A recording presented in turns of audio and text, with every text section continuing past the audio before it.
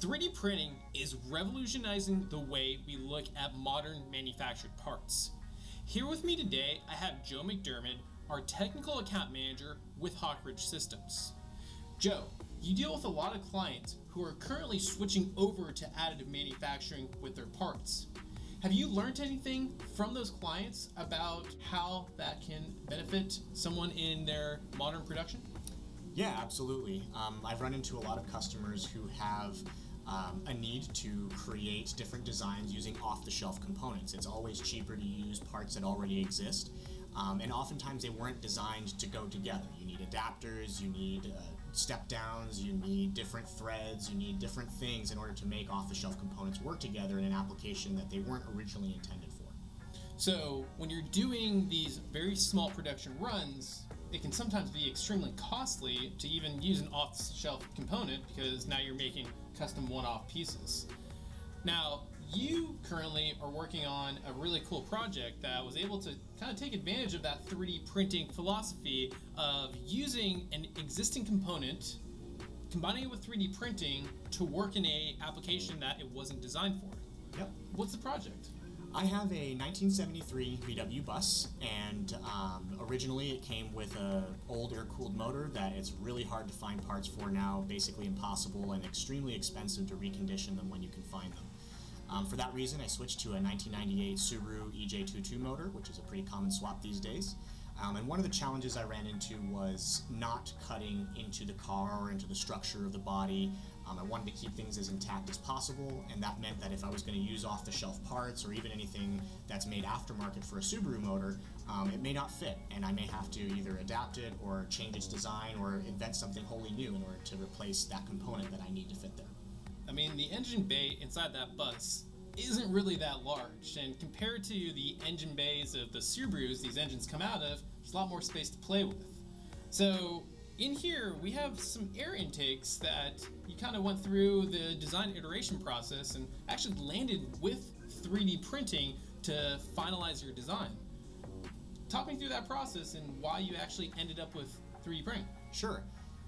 The main reason was cost, and I would say the secondary reason is fit. With this metal part that you see in the center there, that was the first iteration of the air intake adapter, and the problem with it is that it's physically too large of a pipe for a bend to be made on it to tight enough radius to position the throttle body where I want. So despite the fact that we were able to cut and weld and reshape that part, it still didn't fit right, and it cost almost $350. You actually ended up going with 3D printing, and now you went through a couple iterations in that process. We see on the left-hand side we have a green 3D printed part. Tell me about that and what happened there. Sure.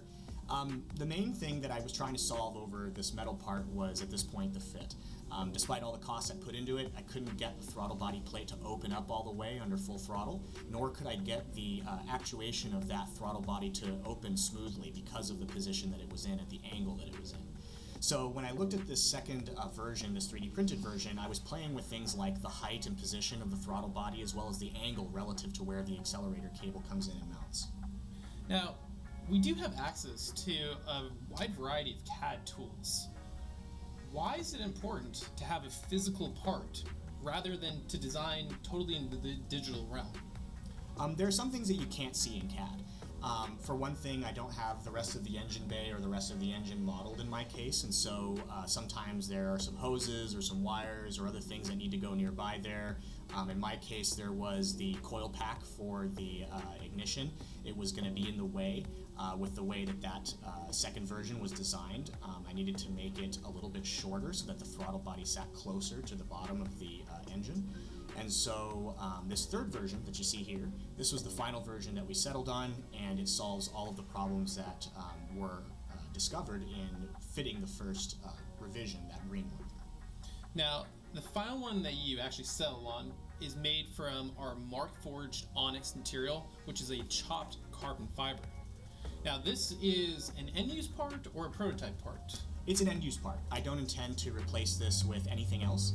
By using chopped up carbon fiber along with the matrix of plastic material that it has, it can both withstand the chemical items that it'll see, things like oil and mixed in with air and stuff like that, and then also the temperatures that it'll see. Since it's going to be in the engine bay, it's going to get fairly warm, but it's not going to get super hot because it's not attached to the cylinder heads or exhaust or anything like that.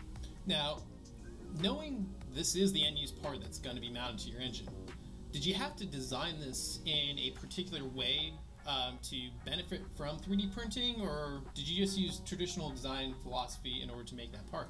Well, a little bit of both, in the sense that I wanted to make this this tube at a very tight radius, so that was something that I could do using standard shapes, but just wasn't physically possible because nothing will bend that radius tight enough for that piece of pipe. In my case, what I did design specifically for 3D printing was the rib feature that you see on the inside radius of this intake. That's there to both stiffen it when it's under forces and flexure from the throttle body being opened, as well as the weight of the rest of the intake hanging off of it, being cantilevered off of the throttle body. Now, the weight of the remaining intake assembly is actually a good point that you bring up. A lot of people kind of think of 3D printing as just prototyping, and especially in this particular instance, I mean, the throttle body itself, the air intake, and all the other components, you know, there's some mass, and this particular intake reverser is holding everything up. Now, it's installed in the bus, you're driving it. Any concerns, any problems using it day to day? Nope, not yet. I've been driving it for a long time now, a couple weeks, and I haven't had any issues with air leaks. I haven't had any issues with temperature deforming the part. I haven't had any issues with having the throttle body shift position or anything like that. It's retained its airtight seal against the different components, and it's perfectly functioning well. Wow. Joe, the part came out looking fantastic. Now, if you guys do have any other questions about how 3D printing can benefit you in your manufacturing environment, please feel free to reach out to one of our account reps and set up a demonstration to talk about our line of Markforged or even our line of HP printers and how they can benefit you in your day-to-day use.